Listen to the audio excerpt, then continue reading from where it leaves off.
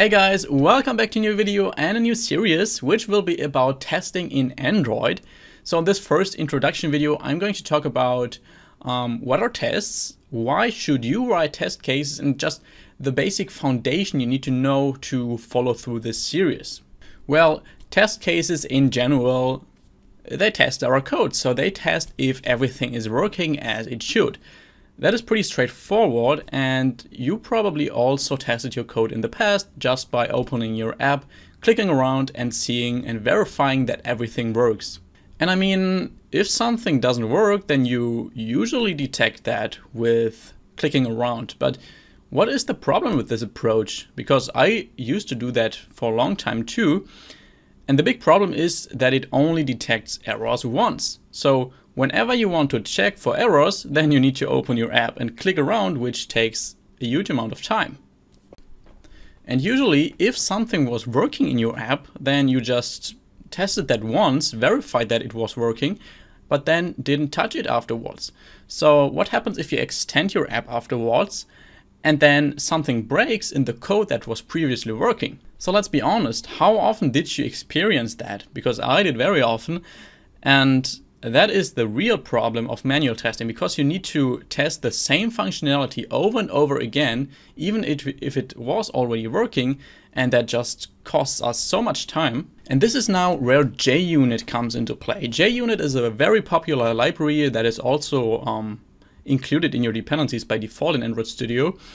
And with JUnit, we can automate that testing process. So we can explicitly write test cases that we just tell our program, do this, do that, and afterwards this condition must be true or must be false. So that now means if we do that, then we can verify with a single click in a few milliseconds that the functionality of our app is working. So even if we extend our app, then we can just run our test cases that we have pre-written, run them afterwards, and then just check if everything is still working. And even if this might sound cool, but not too important right now, trust me, this is very important. So if you listen to my professors in university, a software is not complete without test cases, and you will also not find a software without test cases, a professional software at least, in the professional programming sector. And in the end, I do this series here because so many of you asked me to do a series about unit testing.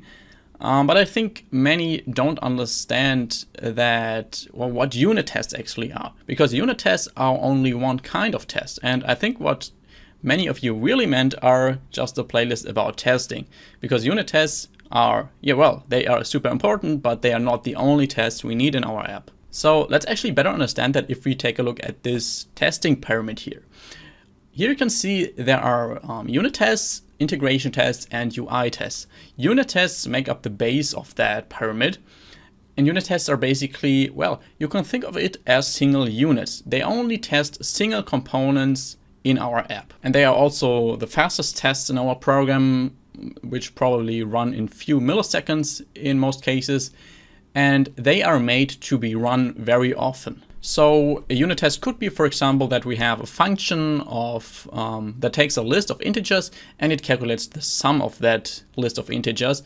And then we just give that function a list of integers that we created, and we calculate the sum out of that, and then just make sure that the correct result comes out afterwards. That would be a unit test, because this wouldn't be dependent on any other component of our app. It's just dependent on this single function. And these unit tests should make up about 70% of the test cases of our app. Then next we have integration tests, which test how different components of our app work together. So for example, how a fragment interacts with a view model and if that properly works. And here it's very important that you don't confuse integration tests with integrated tests, because that is a big difference. And both of these terms you will hear very often. So integration tests are, just as I said, they will test the interaction between different components in your app. But integrated tests are tests that rely on Android components and therefore must run on the emulator. So if we take the example with the sum function again, then this wouldn't be an integrated test, because calculating a sum doesn't rely on any Android components such as the context or an activity. It just doesn't need that, so it can run on the JVM directly and doesn't need an emulator to be run. But if we, for example, have a function that needs to access our app's resources, and for that we need the context, then this would be an integrated test. So that is something completely different than integration tests, and it's very important to understand that difference. So integration tests should make up about 20% of your test cases, and then we have 10% missing for the UI tests, or often also called end-to-end tests. So in these types of tests, they are really large, and they will basically guide a user through your whole app. So they will test the whole interaction. For example, if you log in and then are navigated to the main fragment, and from there you can add a to-do item or whatever. That would be a large test, for example. And for that, we also use UI tests. So UI tests basically verify that the UI has a specific state that we expect. So for example, if a checkbox is checked, if a recycler view contains a specific item, or if a text view has a specific text. And since we test the UI here, these tests must always run on the Android emulator because it needs to show Android UI, of course. So what will I actually cover in this series? I will cover unit tests and integration tests, because those big and large end-to-end tests would probably be too much for this playlist. So we will also have some UI tests in this series, but this will by no means be the focus of this playlist to write UI tests. It's just that we need these UI tests for some of our integration tests. So UI tests don't need to be on the top of our pyramid. They can also occur on integration tests. Then the next video will be about a more theoretical topic as well, and that will be how to write good test cases and test-driven development, just because it's so important. So really don't skip these theoretical videos, they are really important. And then you're going to learn how to write your first unit test with JUnit, so you can test your code with a single click.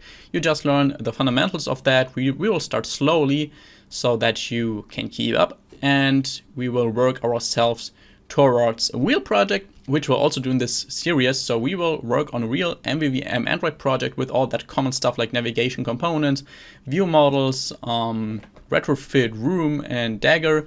So you really learn how you can apply test cases and the principles of test-driven development in your real project, because I'm not a fan of these theoretical videos that just show you a concept of testing in a program that is independent of a real project.